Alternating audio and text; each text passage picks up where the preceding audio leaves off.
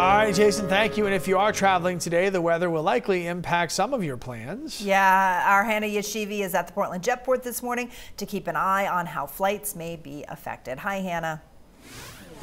Hey, good morning, Lee and Sharon.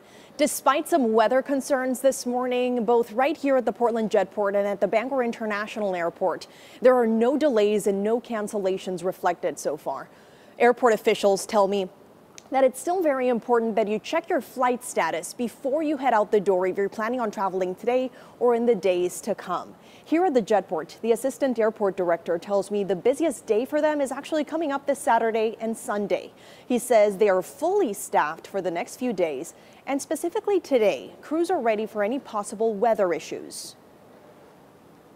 Our maintenance team is one of the best in the country. They've been practicing since August, getting ready for the snow removal season. Right now, forecast is still looking pretty wet here on the coast, so not expecting any significant impacts here at the Jetport. But our team is here, ready and ready to respond if it does turn into snow. Now, it's also important to remember that it's not just weather here that could impact your travel plans. Amy Thibodeau from the Bangor International Airport explains.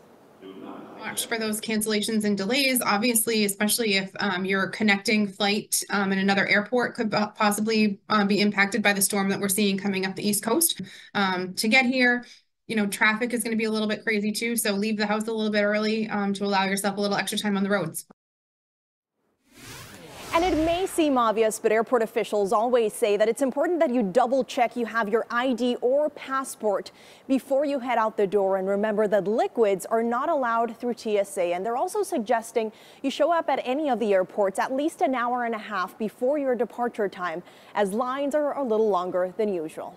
Live in Portland, Hannah Yeshivi, News Center, Maine.